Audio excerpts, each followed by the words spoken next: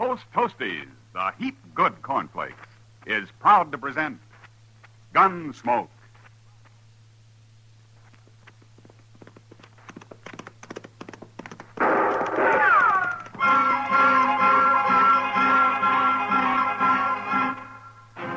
Around Dodge City and in the territory on west, there's just one way to handle the killers and the spoilers, and that's with a U.S. Marshal and the smell of gun smoke.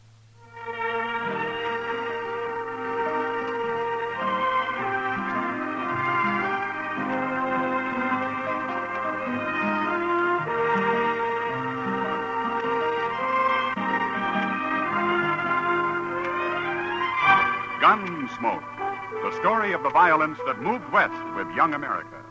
The story of a man who moved with it. Matt Dillon, United States Marshal. Say there, next time you hear a crackling noise in your kitchen, you better get up and investigate. Maybe somebody just couldn't wait for his breakfast of crackling crisp Post Toasties. And that's a treat you shouldn't miss. Post Toasties, you know, are the heap good cornflakes. Why, after one taste, I'll bet anything you'll agree with me. Post Toasties is just the best thing that's happened to corn since the Indians discovered it. There's nothing quite like sweet kernel corn flavor when it's toasted right in. Toasted into crisp, fresh cornflakes. Man, oh man, that's Post Toasties. Heap good cornflakes. Better try 'em. And now, Gunsmoke, starring William Conrad.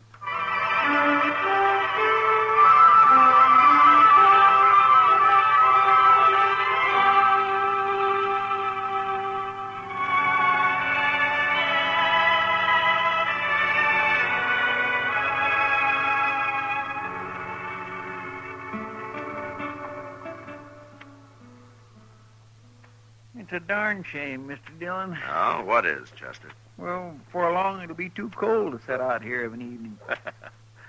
Winter's too cold, summer's too hot. How do you like spring, Chester? Oh, spring's all right, up here. But I remember back in Waco, we all got the ague every spring. Terrible fever. Makes a man feel like a harp with 1,000 strings. Yeah, I know. I've had it. That stage is mighty late tonight. It sure is. You know, my ma had a theory we'd be immune if we ate 3 hard-boiled eggs on Good Friday. Oh? But if that didn't work and we got the ague anyway, she'd tie salt mackerel onto our feet. Well, that ought to have toughened up your feet anyway. Well, we all survived. Say, look, here comes the stage driver. Why, it's Jim Buck. Oh, yeah. Marshal. Hello, Chester. Hello, Jim. Trouble, Jim? I'd call it trouble, Marshal. Got held up. One passenger shot down in cold blood. What? You're the meanest thing I ever saw. Where'd this happen? Other side of Wagon Bed Springs, between there and Jesse Daggett's. Daggett's? He runs the stage station out there near the Colorado line. And I got a mighty strong feeling Jesse Daggett's in on this, Marshal. What makes you think so, Jim? He knew I was carrying gold. After we'd laid over an hour or so at the station, I seen Daggett talking to a man who just rode in. Cussed-looking a gunman as you'd want. Well, then what happened? The fellow rode off. Left before we did. Was alone? Yeah, just him, with his face covered. Never said a word. He took the strong box and robbed the passengers. And then he got on his horse and turned around and shot one of them right through the head. Why would a man do that, Marshal? I don't understand it. Well, maybe he just likes to kill, Jim. But I'll go back with you tomorrow. Maybe we can find out.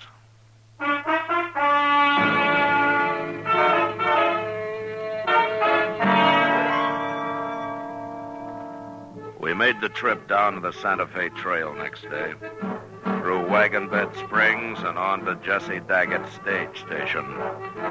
I sat on the box with Jim Buck while Chester rode inside with the passengers. And by evening, everybody was glad when we reached Daggett's. It was a typical road ranch with a large eating room and a row of sleeping quarters for the travelers. Jesse Daggett himself was a tall, angular man, gaunt and gray. He was quiet, but one could feel the trouble that lay inside him. The first chance I had to talk to him was in the yard after supper. Cold weather be coming soon. Have to lay in more whiskey. Yeah. You had this station long? 3 years come spring. Built it myself. Pawnees try to burn it down now and then, but I'm still here. You plan to stay here, Daggett? Man's plans are his own, Marshal. I'm sorry. It was just an idle question. It's all right. Yeah, I think I'd like it here myself. No neighbors, but lots of company passing through. It ain't all good company. Well, lots of people travel, good and bad. True. Like the man who held up Jim Buck's stage yesterday and shot that passenger. What about him? Well, you might call him the bad kind, don't you think? What I think won't raise the dead, Marshal. It might keep more people from dying, though. I figured that's what you're doing here, looking for that fella. Jim Buck thinks it might have been that gunman you were talking to here the day of the holdup. That was Nat Pilcher, but I don't care what Jim Buck thinks. Well, everybody expects a stage to get held up once in a while, but it's a different matter to shoot people down for nothing. I don't figure this man, unless he's just a born killer. He could have a lot of reasons. Men are all different. Yeah, sure. All got different reasons for doing what they do, living the way they live. Guess it's what's happened to them in the past spells it out. That's true. I'll tell you something, Marshal, but ain't what you want to hear. I believe in letting every man kill his own snakes. Now, this business is between whoever the bandit is and me. Is that it? That's it exactly. Every man for himself, you might say. I won't interfere, but I won't help. I see. Got to be like that. Even though a man was killed for nothing? Let dog eat dog, I say. Yeah. I hope you won't regret it, Daggett. One more regret won't break me, Marshal.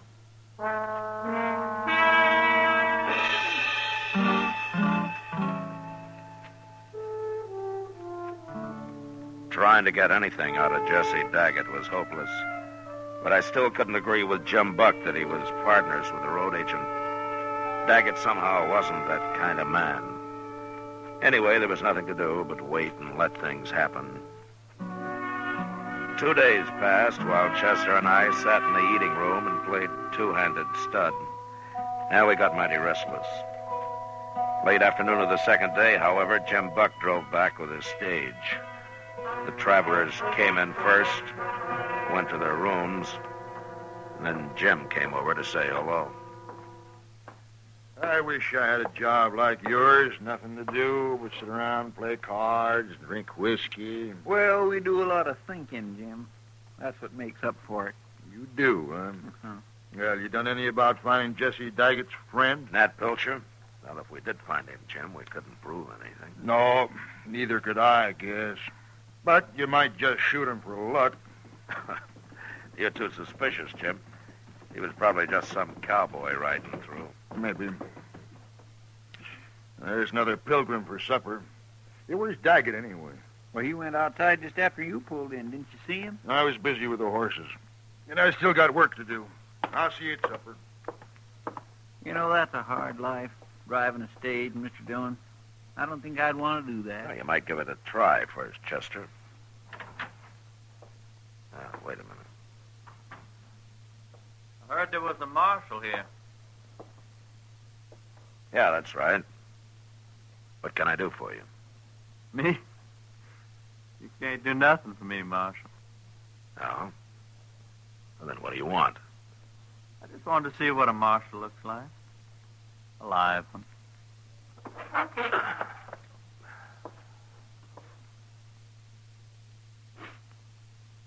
Satisfied? Sure. Then get out of here. You're touchy, Marshal. Real touchy. But I don't want him to start no trouble. I want to come in to say hello. Friendly like. What's your name? Pilcher. Nat Pilcher. I thought so. Sure. I'm a friend of Jesse Daggett's. An old friend. Where do you live, Pilcher? You got a job around here? I'm a cowboy, Marshal. Know anybody needs a good hand? Oh, what do you do besides ride? Funny. You ask that. Is it? You being a lawman, Ever hear of Charlie Hall, sheriff over in New Mexico? I have. They say Clay Allison shot him. That's what they say, Marshal. But I know for a fact it wasn't Clay. Nice meeting you, Marshal. See you later.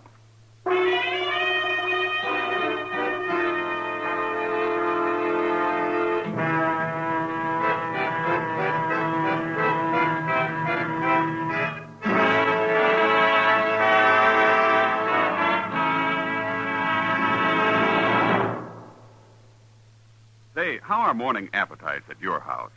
Well, if they're pretty drowsy, here's a real good way to wake 'em up. Set a bowl full of Post Toasties, the heap good cornflakes, at everybody's place. Just watch your folks take notice when they see how crisp Post Toasties are. And wait till they taste that sweet kernel corn flavored toasted in. Bet your whole tribe will agree with you. Post Toasties are the best thing that's happened to corn since the Indians discovered it. And here's a thought, if you'd like to make a good thing even better. Try topping Post Toasties with your favorite fruit. You'll find that's a mighty good way to start the day. Fact is, it's a downright delicious way. So next time you shop, be sure to ask for Post Toasties. They're the heap good cornflakes. You'll see. Post Toasties heap good cornflakes. The best thing that's happened to corn since the Indians discovered it. Heap good cornflakes. Post Toasties heap good cornflakes. Now back to Gunsmoke.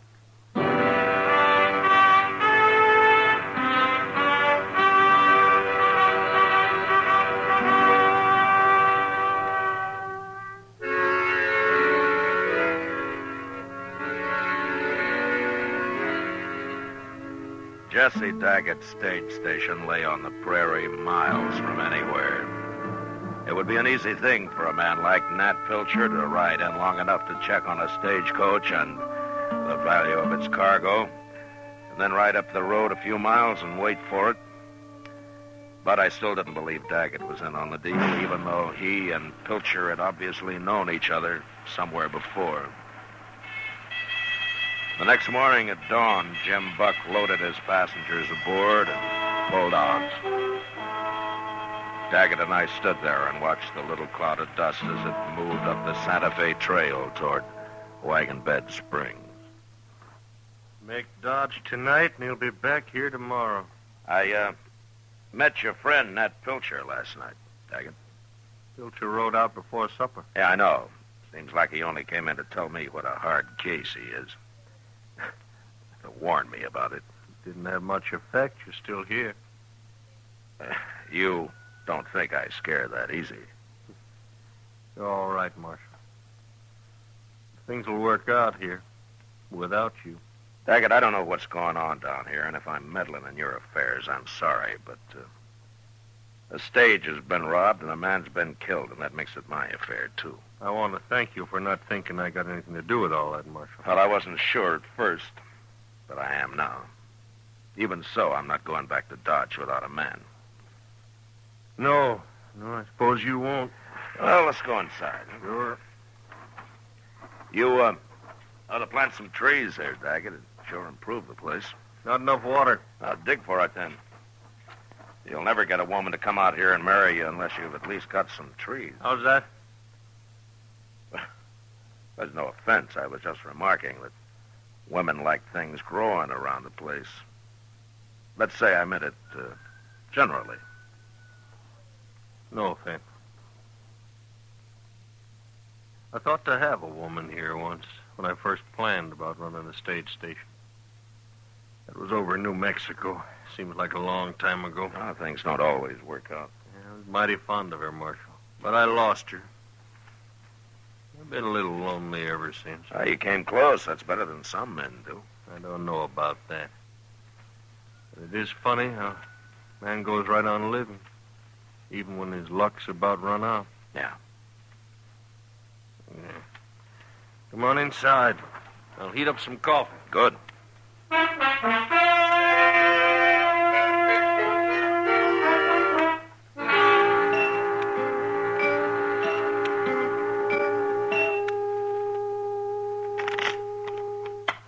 Cut him, Chester. Mr. Dillon, do you mind if we don't play anymore? I'm beginning to see things. It's okay with me.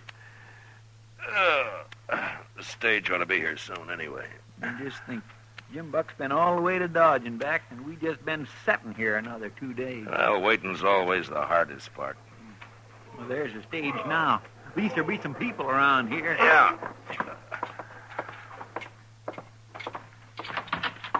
Hello, Jim. Come out here, Marshal. What? More trouble, Jim? You stop me again, Marshal. By heaven, I'm going after him now if you don't.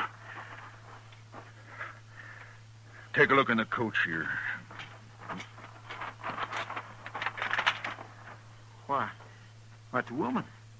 Is she dead, Jim? Of course, she's dead. She's got a bullet in her. Where are your other passengers? There ain't any. She's the only one this trip. Look at her, Marshal. He killed her. And there's some blood soaking through your jacket, Jim. You hit bad? In the shoulder.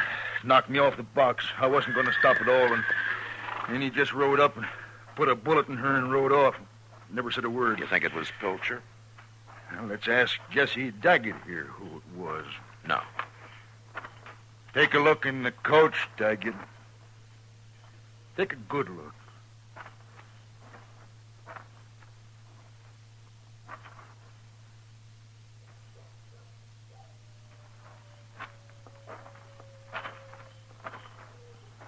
Well, Daggett, what do you think of killing women?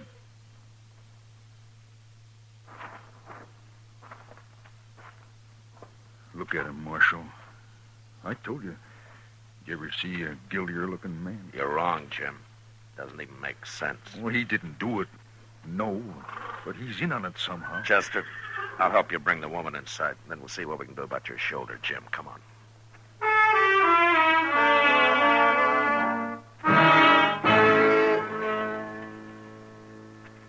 It doesn't make sense. None at all. But I figured it would soon. And after I did what I could for Jim Buck's shoulder, Chester and I buried the woman, put a cross over her grave. We'd find out later who she was. The rest of the night, we took turns watching for a move from Jesse Daggett. And sure enough, an hour before dawn, he saddled up and rode out into the prairie. We let him get a little start and then took a couple of his horses and followed him. You think he's going to meet Pilcher? If he can find him. We must have come 10 miles already. Yeah, about that. We shouldn't have let him get so far ahead of us, though. Well, we're right on his trail. Yeah, I know. Hey, what's that up there? Huh? Look. What's the man? Yeah, come on. Come on.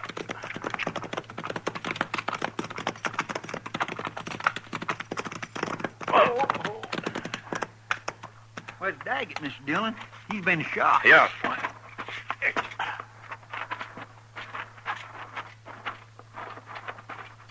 You followed me, Marshal. How bad are you hurt, Daggett? Pretty bad. Pilcher? I'd have killed him, but my gun didn't go off, and he got me easy then. No luck left at all, right? Any idea where Pilcher is now, Daggett? Said he was going back to the station to get you. Took my horse with him. I'd have come with you this morning. Wasn't your business.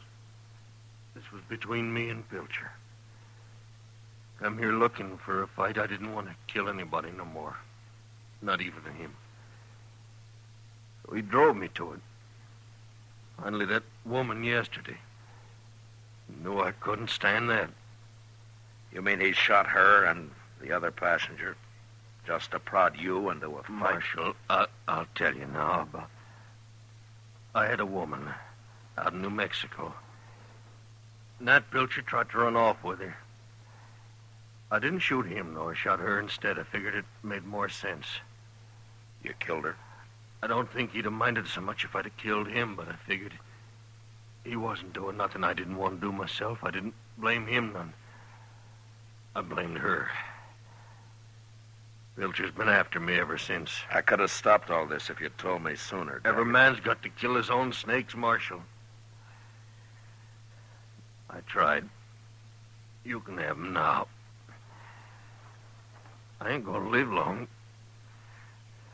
I'm sorry, Daggett. Chester will stay with you. I'm going back to the station. Both go. I can die alone. I ain't afraid. No. Goodbye, Daggett. Bye, Marshal. Chester, Yes, sir. do what you can for him. Poor fellow. I'll send somebody out to help you bring him in later. Yes, sir.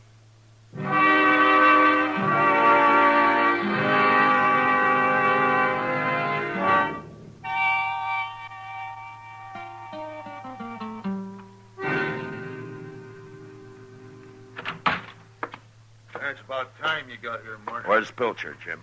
Out back, looking for whiskey. Where's everybody else? It's been a busy morning. How's your shoulder? It hurts. I gotta get up to Dodge somehow and see it. Morning, Marshal. Oh. Hello, Pilcher.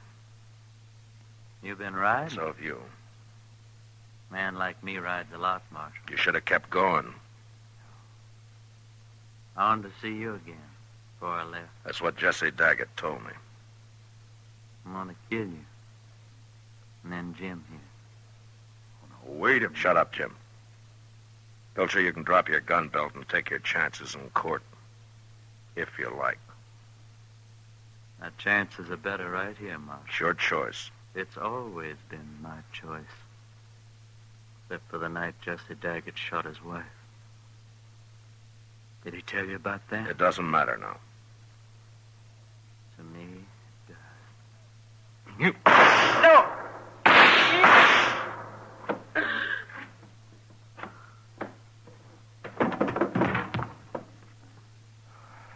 You killed him, Marshal. Yeah. You hit? No. What's this all about, anyway? A woman. Jim, I'm going to hitch up the stage and drive you into Dodge. Yeah. I'd be grateful for that, Marshal. We'll have to go out of our way some. Oh? Why? Daggett's luck ran all the way out this morning, that's why.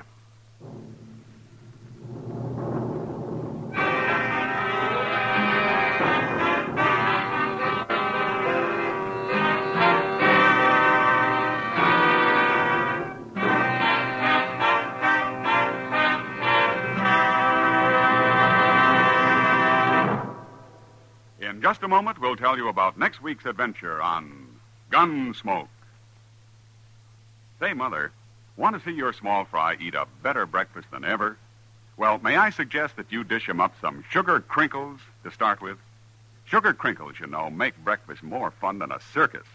Sugar crinkles is the sugar rice treat that's just right sweet. It's high time to forget these sugar-coated cereals that seem too sweet to you and those others that don't seem sweet enough to the kids. Just pour out crisp golden sugar crinkles and see how just right sweet a sugar-coated cereal can be. Just right sweet. Be sure to get several packages of sugar crinkles because they're great for snacks.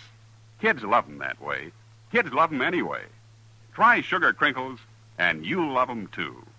Remember, new sugar crinkles is the sugar rice treat that's just right sweet.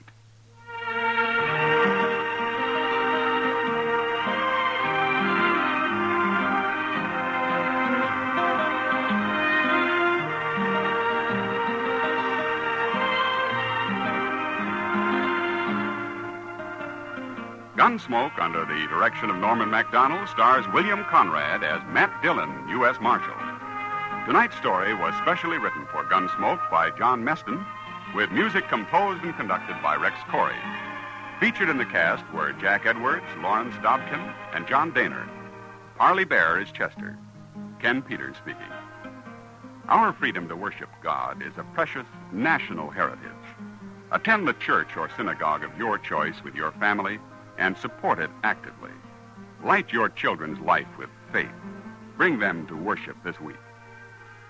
Join us again next week as Matt Dillon, U.S. Marshal, tracks a renegade during his fight to bring law and order out of the wild violence of the West in Gunsmoke.